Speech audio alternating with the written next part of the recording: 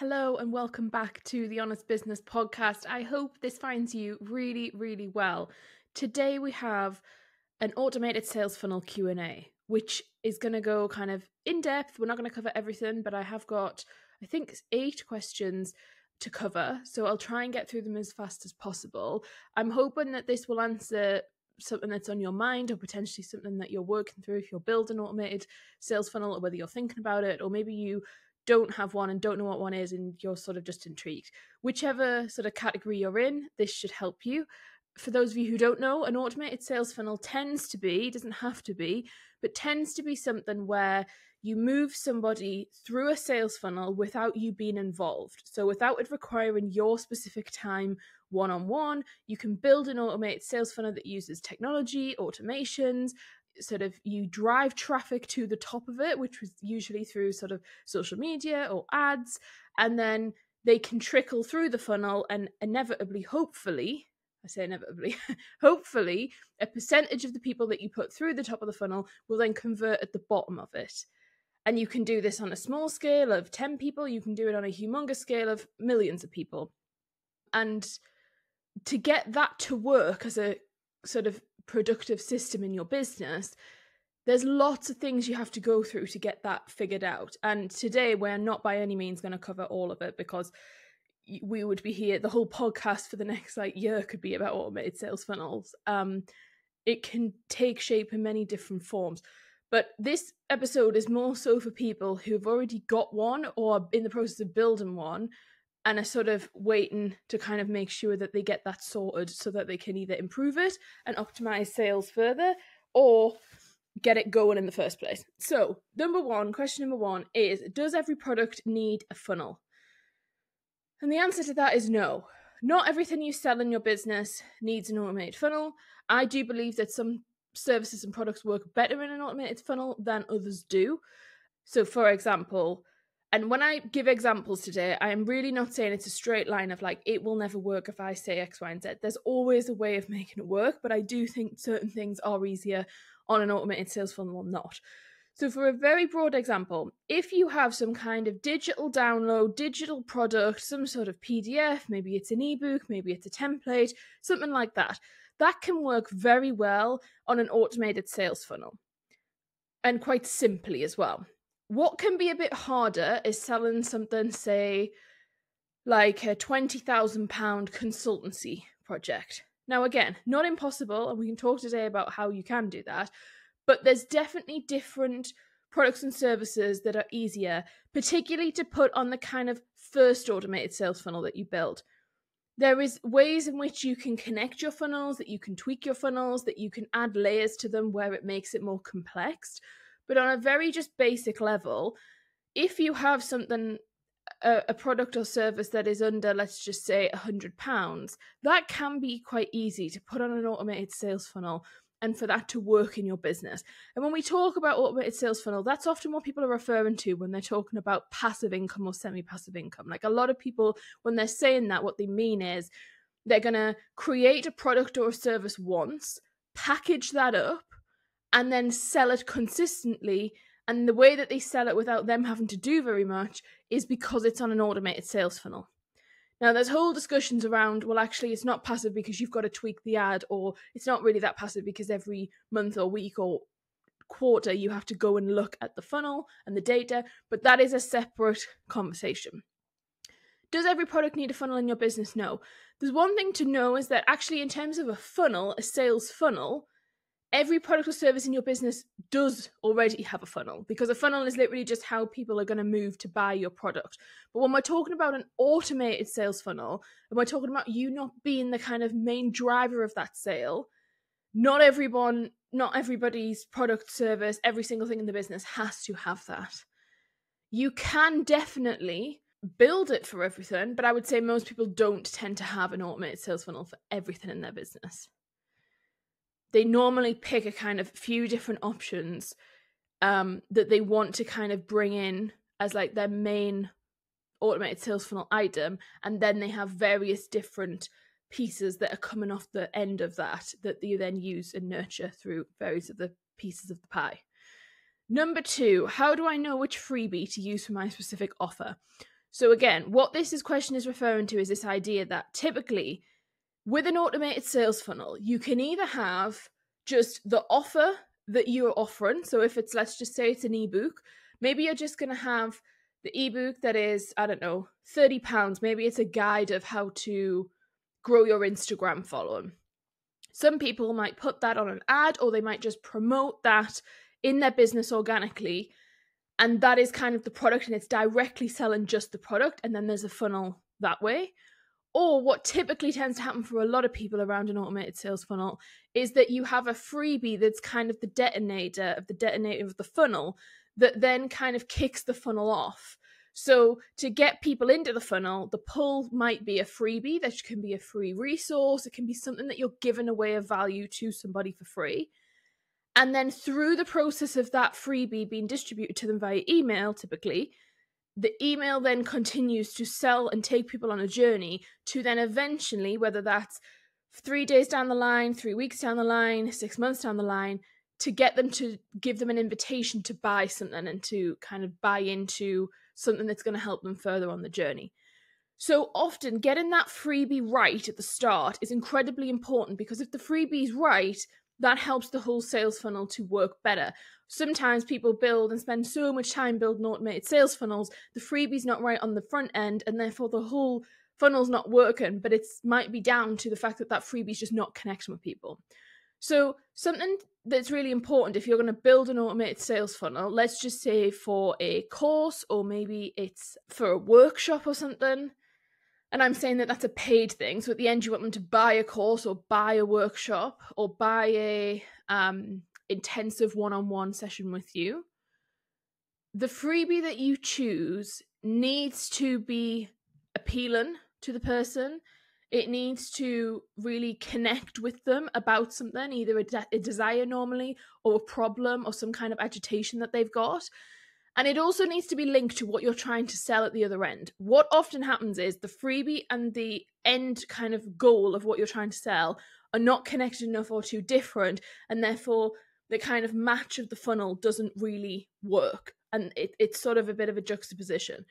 So the freebie, when you're trying to figure out which freebie do you use for a specific offer, there's many different routes you can go down with that. You can sort of extract a piece of the main offer that you're wanting to sell and kind of repackage that as a freebie to get people to get a taster. So if you've got a course, it could be that you give them a module for free, or you take a tiny learning out of one module or one worksheet or something, and you package it in a way that is digestible in sort of an hour for someone. And I really think, especially when we're recording this in 2024, people are wanting kind of short-term solutions.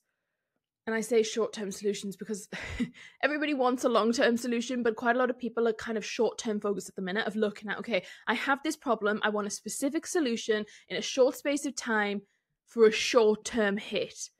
And obviously, if you can give them a longer-term solution, great. But a lot of people, it's more about how specific can I get. So making that freebie very specific, and that will change as the market changes and as time changes, it will shift, because I think it's only sort of recently happened where people have reverted back to this, but people want a kind of really core drilled down freebie, especially if you're trying to reach an educated buyer and someone who, if it's business to business and they spend a lot of money, they want something very targeted or very specific. Often people will say to me, I think it's one of the questions coming up, like, I can't find anything for my business that fits my buyer type. It's about the subject area. It's about what specifically are those people opting into. So when you're trying to figure out which freebie do you use for your specific offer, I really try and think for you to think about, like, what do people come with to you at the point in which they're buying the thing you want them to buy at the end? And just work backwards, like go back to your messaging documentation that you have built for your business, or go and really look at that specific offering. What are the pain points? What are the kind of pointers that help people say, yes, that is for me? How do they self-identify themselves? Because essentially with an automated sales funnel, the first bit at the top, you're wanting them to help them self-identify into the funnel and say, this is me, I want to learn more, I'm intrigued. And keep it really simple. Don't overcomplicate it. So I think really look at your specific offer and one of the things I try and do is think about, what do I want people to know before they come into whatever the thing is I'm selling? What do they need to already believe in? What values do they need to understand? And what I mean by that is, like, for some of you, you need people to have a certain mindset or a certain attitude or understand a certain collection of information before they buy something. So for example, let's just say, this isn't happening by the way, but let's just say I was doing this podcast episode because actually in 2 months' time, I'm going to run an automated sales funnel course. So this automated sales funnel Q&A might be like a piece of the marketing that we want to do to kind of get people in my world thinking about automated sales funnel. For me to then just like put on the end of this, like, come and buy the automated sales course that I'm running in 2 months' time, you could do. And for some people, if they listen to the podcast every week and they like me and they know me and they're like totally bought in, they might just go and buy it. But most people are not going to. So a nice next step would be, okay, what's the freebie that we can attach to that? Well, something that we want to do is that for some people listening to this podcast today are completely alienated by it and are thinking, I've never heard of half the things she's talking about. So one of the freebies might be a kind of really interesting PDF kind of one-stop shop guide of, here's all the terminology you need to know about sales funnel, because there's so many different like acronyms and little bits and pieces that people want to know and need to know if they're going to dive into the automated sales funnel course. So you create that PDF, they've got something tangible, they can skim it, they can read it, immediately they've improved their knowledge, immediately they've got a dopamine hit because they're like, oh, I know something now that I didn't before. They're immediately bought into, okay, if that's really clear, because May's explained like all these different words, you know, what does top of funnel mean, what does bottom of funnel mean, what does detonation point mean, I understand what all that means now, I'm intrigued. And then we start sending them emails every few days or every week at the point in which in 2 months' time that launch of the course is opened, people have already gone on a journey of starting to see how they can connect the dots. And so when you're looking at an automated sales funnel, you're literally looking at how many more dots and touch points and kind of checkpoints and aha moments and kind of light bulbs can people get along that point before you're pitching to say, hey, come and buy this thing, it's really going to help you.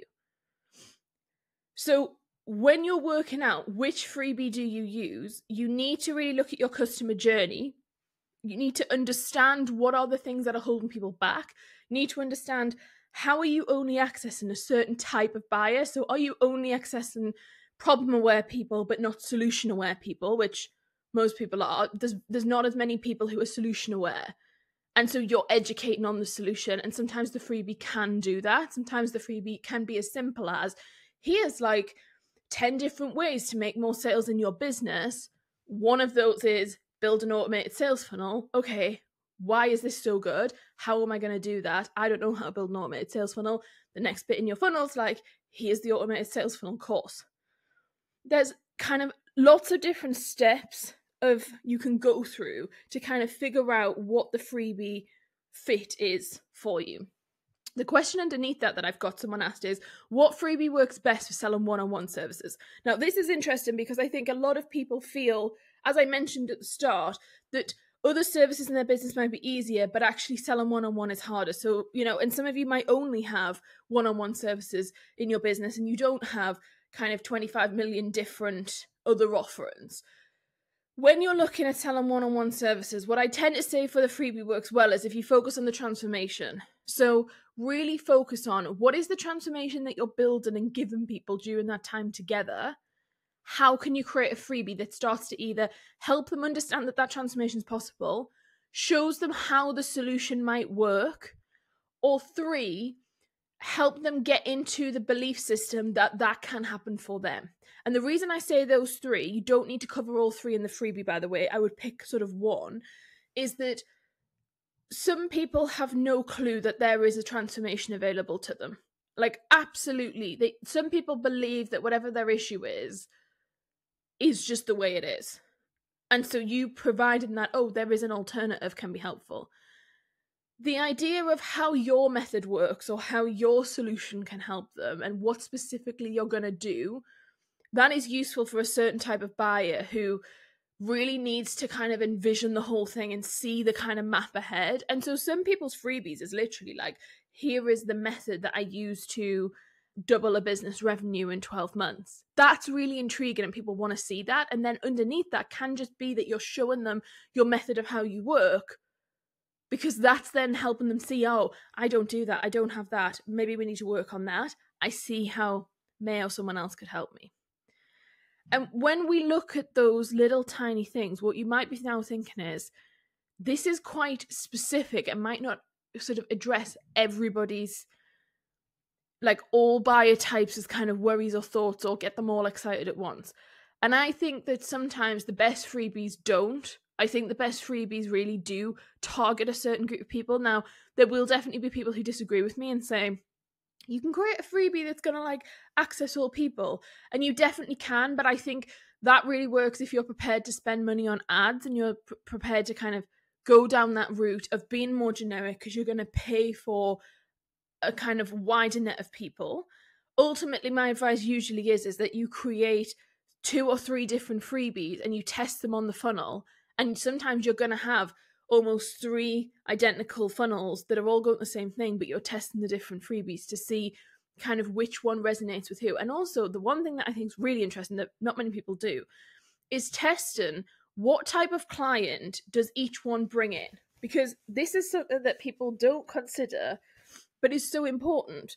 So certain freebies might bring you in a certain client at a certain point, and actually in your business you might be like, I want to work with beginners, or I'm actually looking for advanced. And different freebies may kind of pull in a different buyer. Going back to the question that was actually asked, which is what freebie works best for selling one-on-one services, I think in terms of how the freebie, what the format of the freebie is, completely up to you. Do you want to do a private podcast? That could be really cool. Do you want to do a traditional workshop? Maybe it's pre-recorded so they can watch it straight away. That can be cool. Something I would suggest for one-on-one services, that if your one-on-one services requires talking, which most people do, you help them be able to understand what it's like to work with you. So that's why I'm saying about a podcast or a workshop or some kind of ways of your speaking. Doing something like a PDF, it still could work, but I just think that often if you're selling one-on-one, you're selling a connection point. The magic is usually in how you speak, how you talk to people, what your way of working is. And so helping people get that instant connection from you via, voice, speech, sound is usually a really good option. And I think when you're selling one-on-one services, it's really about understanding who is it that you're trying to sell to, because often, if you're selling something for 47 quid, the pool of people that can buy that is normally quite large. For your one-on-one services, you might be at a point where actually it's quite narrow and niche as to who that's for. And don't be afraid to be very specific in that, because it will allow you to build a freebie and a funnel that actually gets the right people in. For some people, it's literally just a case of how can you display information that they can find elsewhere, but in a way that's really digestible. So it could be that you share it in, a white paper, for example, if you're trying to access a buyer maybe in corporate or something, and they're used to consuming that format. Give them what they're looking for. You don't have to be really innovative. It doesn't have to be this like never seen before thing. Another question underneath this we have is, I hate freebies. I can't think of anything for my business. Help. And again, this is another common question, I think, when it comes to building a funnel, and everybody wants to, but the first hurdle is, right, well, what's the freebie going to be? And people sort of get stuck. If you feel like your buyer doesn't opt into freebies, that's fine. That might be actually true. I'd say it's unlikely, because I say that actually most people have tried, a free trial of Netflix, or open. If someone said, do you want this for free? Most people are going to go, yeah, actually, sounds good. So I think it's about you really figuring out what do they want versus what you are saying that they do, because this is where a lot of people make predictions that aren't true. So market research can be helpful to a point, like really speaking with people about what made you buy this, existing customers, and finding out what held them back. And can you pull anything out from that would actually make a great freebie? Because if one person felt that, there's definitely another 10, 100, 1,000 people also feeling that who are not buying because of it. The other thing is change your perspective on what a freebie has to be. So it could be a spreadsheet, it can be a template, it can be a free ticket to an event. Like, it doesn't have to be an ebook, a mini course, like a workshop that's been recorded 5 years ago. Like, it doesn't have to be something that's more of a traditional option. You can really shake up what a freebie is, because essentially you're trying to get an exchange of an email address most of the time, and you're helping them sort of get this really short-term hit and short-term kind of buzz of a freebie. So, you know, one of the freebies we have in the business is podcast playlists. That's quite a different idea. Like, that's not done a lot. I've seen this year, there's a few other businesses, and I'm not saying we were the first by any means, I'm sure they were, you know, elsewhere, but I've seen a few other businesses adopt that. If you've got a big podcast catalogue, creating those podcast playlists was a really nice idea, and actually was one of the best performing freebies because people really liked that and was something they wanted to opt into. So, like, really think about, what is your freebie? Is it a book? For some people, it's you're going to write a physical book and you're going to use a book funnel. And that, I guess that's a really, you know, big project in terms of a funnel. But for some of you, might be there. You might be that place where actually that makes the most sense. It's really about you thinking, why does a freebie not work for you in your head? Because when people say, I hate freebies, I can't think of anything for my business, like, why do you hate them? Is it just because you can't find a good one? Is it because you're just like, oh, these are all rubbish? Is it because they're not advanced enough for you? Because sometimes if you hate freebies, it's often the best person to make a one, because it can help you be like, oh, right, I really want to create a good one. If you hate freebies, something I would say as well is create something that you would be happy to sell. And that's what I try to do. So we have the business refresh workbook, and that came from a place of, I made this workbook and it was like, well, what am I happy? Would I sell that? And I was like, yeah, I'd sell it for a small amount of money. That would be something I'd sell. And then I was like, okay, fair enough. Let's do it for free. And I think I took a little bit out of it because it was for free, because this whole issue of, you know, it needs to be ideally under an hour. You don't want to give somebody something for free that's going to take them like 6 hours to get through, because they're never going to do it.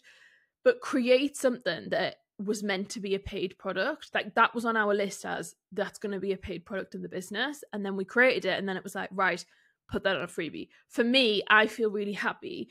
And I try, and if we're going to do a freebie, like, for me, that has to be something. If I ran, like last year in Q4, we ran a masterclass, which we hadn't ran for years and years. That was another one where I would have been happy to put a price to that, whether it was, you know, 30 quid, 200 quid, 50 quid, 150 quid. I was happy that that was going to be a paid thing. And then we decided to make it free. That makes me feel much happier than just creating bump for the sake of creating something. And I know some people feel like that. They're like, oh, well, I don't want to just create a PDF because it's this. And it doesn't have to be that. Create something that is on your paid product list of things that you want to create.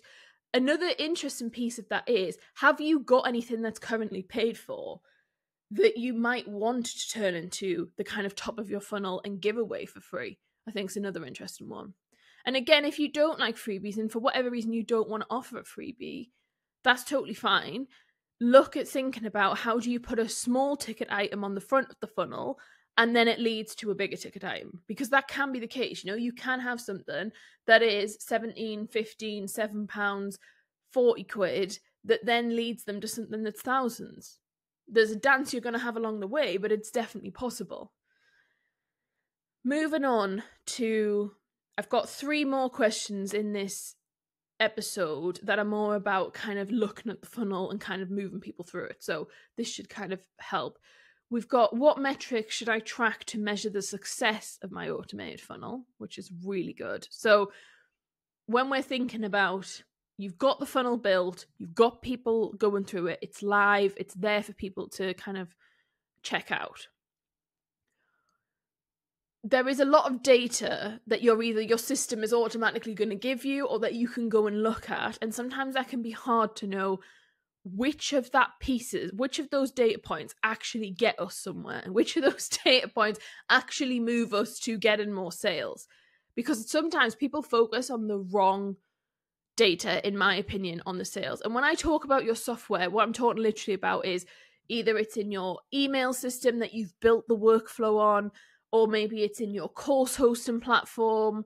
Those two are typically going to be where it's at. It might be in your CRM, potentially, but wherever you've built the sales funnel on, which typically is in either your email system and or together, sometimes combined, wherever you're hosting the kind of the physical product. If you're sent it, when I say physical product, I mean the product is in the course or the ebook or the template or whatever you're sending them. What do you track? So obviously looking at clicks is great, opens is fab. So if it's a 6-part email funnel, the first part of the funnel, the email one is here's the freebie, and then underneath there's some of the pieces. Looking at who is opening the emails, where does the email rate change? Where is the open rate shifting? That whole situation can be good to use.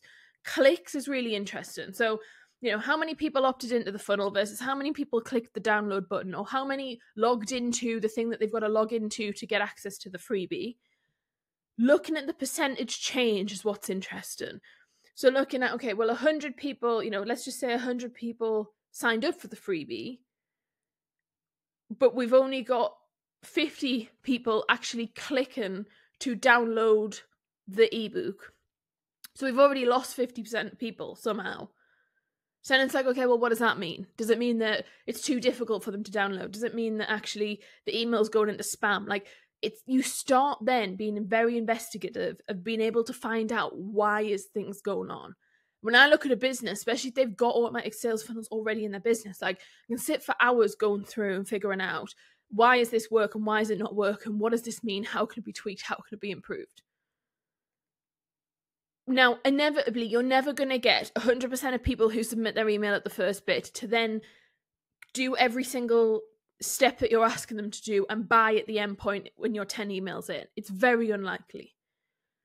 But there's definitely things you can do to increase the percentages each time round, every month, every week, like really changing stuff. The other thing to look at is video views. So for some of you, you're going to build a funnel, and let's just say there might be a workshop there that's the freebie. Your platform that you host the workshop on, you might be able to see when people, how long people watch for, when they click to, when are they kind of fast forwarding. Like, you can see what the behavior is there, which is helpful. Also, in your automated sales funnel at different points, you might have kind of external videos that are additional resources, or maybe it's a video sales letter. Tracking those clicks, and really seeing, is that actually doing anything? Are people even looking at it? Is it clear enough in the email that you want them to click on something 6 emails in? That is all very positive stuff in terms of really focusing on, is this working and at what point isn't it working? One of the things you could measure, obviously, is the metrics, is the money. Is that actually doing anything? You can obviously check that if you're using ad spend, is the ad actually self-liquidating? And what I mean by that is the ad is it being paid for in itself by the sale of whatever you're selling on the end of it? Which obviously we're going to hope that it is. If you're someone who isn't running a freebie at the start of it, but is running a paid ad, you can look and make sure that if that front product is 15 quid, is that covering the cost of the whole ad, even if you don't then sell anything further on from that first piece? Which, fingers crossed, it will be, depending on your cost per lead. When you're figuring out the metrics that you want to track, really take an analytical viewpoint of it and look beyond just the obvious ones of, the clicks and the opens, the things like the video views, the things like how many times they've opened the email, the things like replies. Have they replied back to the email? Have they, if you've left them a CTA, like a call to action at each point when you've sent them an email, are they doing that? Which ones are they doing and which ones aren't they doing? Because you will find trends in that. And that's the kind of interesting stuff that you then can dive into to really see what is going on here and what is to play. Look at, is there a correlation between people who are opting into this funnel, who are already in your world, versus people who are new to you, and then the behaviors that them two groups of people are doing? That is a really promising one. And I think whenever you're trying to improve your funnel or look at it and analyze it. It's about making very small tweaks and then tracking the changes. It's about, A/B testing a subject line, which most email softwares now will allow you to do very easily. So really just checking, what are you tracking and why, and what does it mean? Because some people will literally just look at it as in, how many people did we get in the top of the funnel this week? And that's literally as far as the metrics go as to whether or not it's working, which how many you got in doesn't really tell us if the sales funnel's working or not. It tells us whether or not your lead acquisition strategy is working or whether your detonation point technique is working. The rest of it doesn't tell us pretty much anything. And so really getting into the nitty-gritty of that is helpful. The next question number 6, I think. This is a good one, is around integrating more products into it. So how can I integrate upselling or cross-selling into my automated sales funnel? When we look at upselling and cross-selling, all we're talking about here, for anyone's like, what are you on about? We're either saying they have come in from a freebie and maybe within 2 days they've bought something that you propositioned to them. Maybe it was 15 quid. Maybe you want them to cross-sell and buy something else from a different funnel that is £100. And maybe you want to upsell them further down the funnel for something that is £2,000. And the question is, like, how do you integrate that to all happen within the one funnel? So there's a few different answers. Depending on how complex your setup is already is going to depend on the answer to this. Depending on where you're currently at with this whole experience will massively dictate. So if you already have 3 or 4 funnels built out, you need to focus on connecting them together. And you can normally do that quite easily, and you can do it through parameters of what is the activity that someone's taken, what is the activity the leader's taken, and depending on that depends on which part of the funnel they then exit or enter. So for example, if somebody buys something within 3 days, maybe it then adds them to this next connecting piece of the funnel that is an adjacent funnel for a different offering. It might be that you use on your lead capture information. So at the beginning where it has, what's your name, what's your email address, here we're going to send you this freebie. On that thing, you could have a kind of 2 tick box option where they're self-identifying something in themselves. So if you're a beauty brand, for example, you could have, what color eyes do you have, or what's your main skin concern? Is it dehydration or is it blemishes and spots? You then select one of those options, and whenever you select one of those options can then adjacently add another funnel to them. So they might have the main funnel, but then they're kind of adding another funnel next to it, which then will take them on a different journey. And you can build this as complex as you want to be, depending on each step of the funnel and how long your funnel is, and then what the behavior is that they do, and then that can then move them to different areas. And you can do this in the sense of, like, if it's not being converting, you can then maybe say, okay, well, they don't want to buy this, so can we move them if they don't take any action within, the 4th email or the 10th email or the 12th email? Do we then move them to a different funnel because they might be interested in, they're not interested in a group thing, but they might be interested in one-on-one. So do we give them then some communication about my group, my one-on-one offerings? All of that will depend on if you have all of these stuff built out. If you've got all the stuff built out, it's then a case of either you yourself doing it or getting a team member or hiring a sort of consultant or someone who is a done-for-you provider to help you build out the kind of spider's web behind the scenes of connecting if and when, and kind of connecting different arrows and pointers for your systems to then move different leads to. I would say with this is don't get too complicated. I think connecting all the funnels together is really lovely.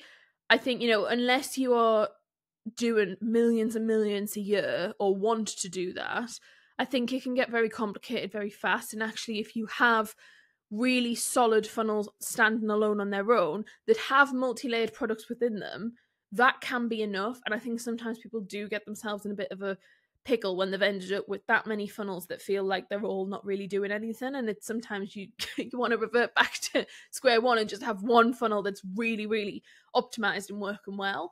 But in terms of upselling and cross-selling and integrating, it's very much about giving people time to process what you're telling them, and whatever that main offering is and whatever that main thing is through that main funnel.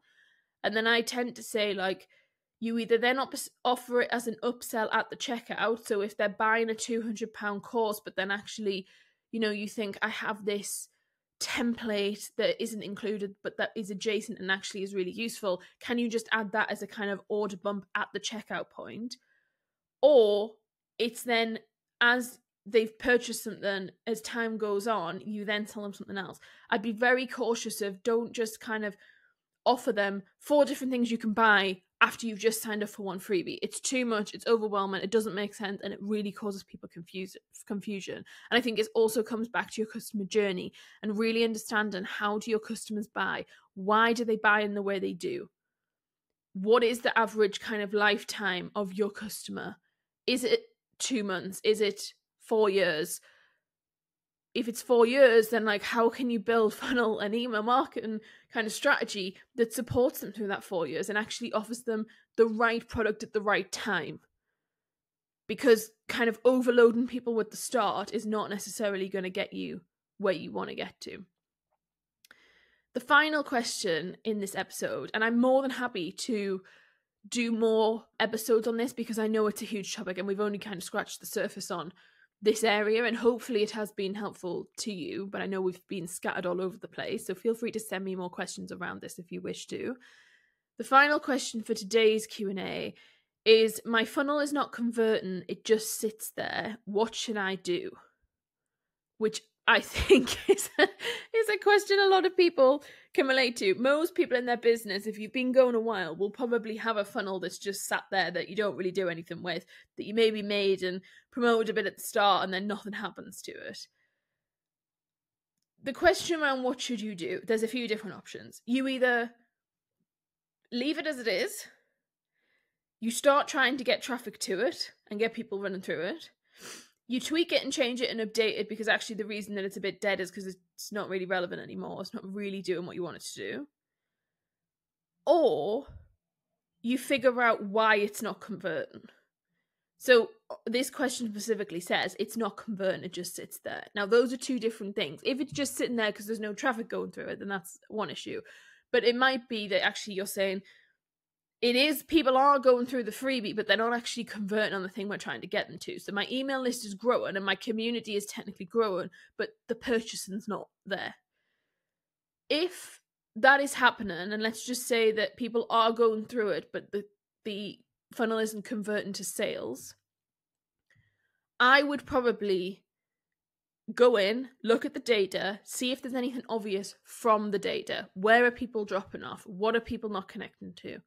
I'd then probably make any very fast changes, but nothing huge and structural.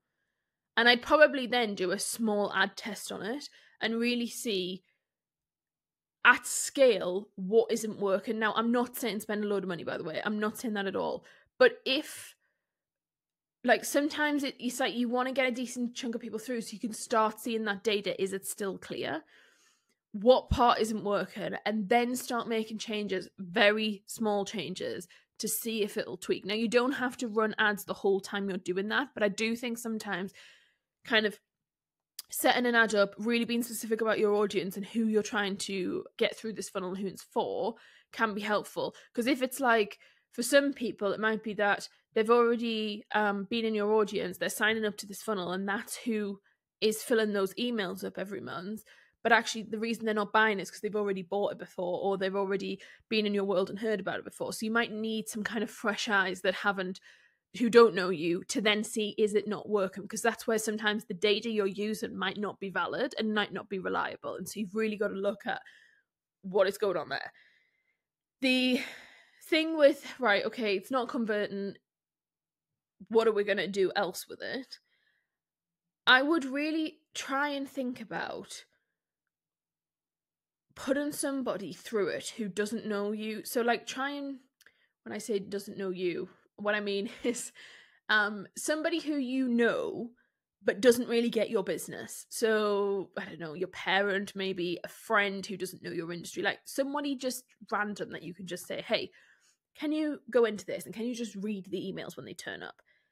they will have some really interesting things and reflections that you will not think about. And I think this is really important for us to do more in our business. So just like get some random person who like isn't probably the ideal person to buy from you, but doesn't understand your industry necessarily, and just say like, oh, is this compelling? Is this interesting? Like, which bits piqued your interest, which bits didn't, which bits don't make any sense. See what comes back from that, because I think you'd find there's some really interesting observations and takeaways, and don't use everything they say as like that's it, then that's kind of how the funnel's going to run. But I just think it's another data point that you can use that is providing you in a sort of qualitative data sense that gives you something else to look at. Market research can be good from your ideal client, obviously. So maybe you want to speak to people that have previously converted in the funnel and say to them, you know, you bought this product. What made you buy that? Like, what was the kind of detonator of saying, yes, I definitely want to do this. I'm going to buy this. And if your funnel isn't converting, it also does come back to this whole thing of, does the freebie and does the endpoint match? Because if it doesn't, then that's going to be an issue. Like, we have a funnel in the business right now where we built knowing that it probably wasn't going to work. I wanted to try it and test it and be like, does this work? Like, let's just have an hypothesis, but let's test it. And we were right. Like, it's not converting well. Now, the reason it's not converting well is because of a price point. And this was the kind of question of, is the price point going to work as the first offering and for like the first thing for people to buy? And it's not. It's too high, and it's preventing people from the funnel converting. So it's working in terms of bringing people in and adding people to an email list, but it's not in terms of bringing revenue into the business. And so actually the action point for us in terms of that funnel is we need to shift what the thing is we're selling on the end of it. And we've got to change it to something else. Or you make the funnel longer and we put something in the middle of it and we kind of create a more in-depth funnel. But to be honest, actually, the solution with that is going to be pull the offering out that we're putting on it and stick another one in there. And sometimes it can be as simple as that. I think as well, when you're looking at funnels, getting other people's perspective is really helpful in terms of someone who knows what they're talking about. So maybe like a funnel expert, maybe someone who really specializes in automated sales or passive income, or like that can be useful. Like I know when I've looked at client stuff before, they're like, oh, I just never saw that, or I've never thought about that, or actually it makes total sense. Like for sometimes it's the order of things, and I'll move something and say, can we switch, you know, part 4 for part 1, and can we move the emails around? And like that little tweak in itself can be enough. The other thing I would say as well is just subject lines. Really be careful. If you're using email for the whole of your funnel, just be very conscious of, is the subject lines, are they working? Is that the thing that's causing the issue? Because something so simple like that, you don't then want to like break the whole funnel apart and move it if actually the subject line is the thing that people are just not clicking for that reason. And that's where you've got to look at, you know, open rate versus click-through rate versus applications versus video views of what are people actually doing.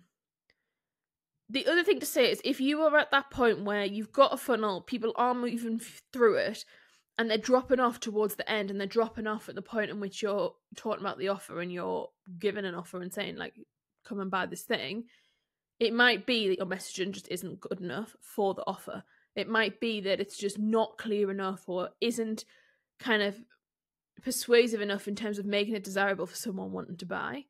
And I think sometimes we've got to be really open with ourselves around why is that? Because sometimes the messaging we build for offers is for our existing customers and clients, and they can buy into it, and we're definitely prone to this as a business, versus someone who doesn't have a clue who we are and then coming in off the bat and buying something for the first time. Because those are very two, in my opinion, different messaging houses and different kind of ways of talking to your consumer or client. And so being really specific in, does that messaging need to be tweaked for someone who is new to our world? Because most of the time when we're talking about an automated sales funnel, we're talking about bringing someone in from outside into our world. You can, of course, do an automated sales funnel for any part of your business, but most people are talking about it in terms of growing your audience, bringing people into your world, and them having a kind of first gateway into you. I hope that this episode has been useful, has been helpful. It's probably sparked some more questions. As I said, feel free to send them through and I can do another one of these in a couple of months' time or a month's time. But sales funnels are fun. It's definitely something that you, it's like an ongoing thing. I don't think it's ever done. That's why I laugh when people are like, you just build this once and it's done forever. It's like, is it really though? Because I don't think it is for most people. But yes, go away and have some fun with your funnels. And I will speak to you in the next episode. Take care. Bye.